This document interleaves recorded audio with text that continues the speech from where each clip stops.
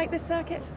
It's a bit different, you know, the illusion on the eye when you've got all these different layouts and all the blue and red, but yeah, it's just different. So I guess it's nice to have a track like this. Some really cool corners, the first two corners, and obviously turn 11, that big long right-hander is yeah, nice parts of the track. So always great to go racing again.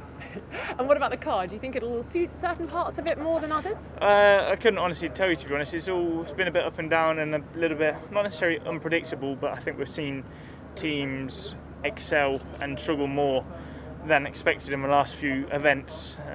Ferrari, one of those, for example. So yeah, let's see. We're not going to suddenly jump up at the field here, but hopefully we can be in our normal position, fighting on merit for the top 15, 14, and then hopefully, if anything happens ahead of us, we can sneak a result. But yeah, that's where we're at the moment. Sneaking a result, I like that, George. Of course, it's all changed behind the scenes for you guys. Simon Roberts heading off. Did you manage to say goodbye and thank you and everything? Yeah, I spoke with Simon afterwards. Obviously, Simon was a huge part of the team in the transitional period. But obviously now with the restructure, sort of streamlining and making everything a bit more efficient, there just wasn't really room for an additional person in that position. So unfortunate for Simon, but yeah, thanks for all of his help, and yeah.